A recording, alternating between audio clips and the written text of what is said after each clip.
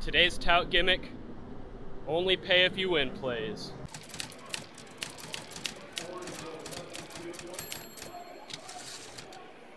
Now pay only if it win plays are presented as a win-win, but they're really not. Say you're a $100 bettor, and the tout is charging $50 for a pay only if it wins play.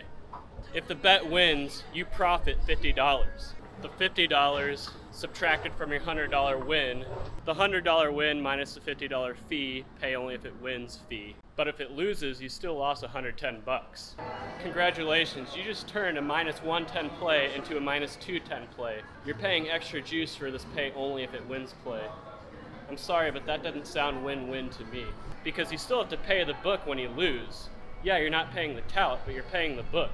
So no, it's not a win-win. These touts will often charge more for these pay only if it wins picks, trying to capitalize on the fact that people might think it's a win-win situation, so they're going to cost more than their normal plays. Touts will also combine this gimmick with the selling both sides of the line gimmick to ensure they profit no matter what. Because if they give half of their clients one side and the other half the other side on a pay only if it wins picks, then half of their clients are going to give them money when the game is all said and done.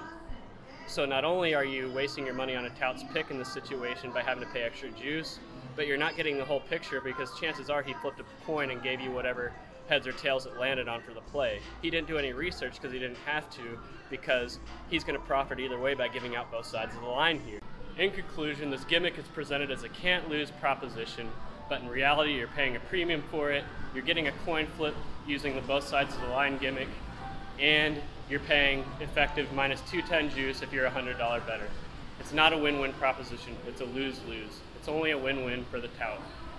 Another useless gimmick that touts use to scam people.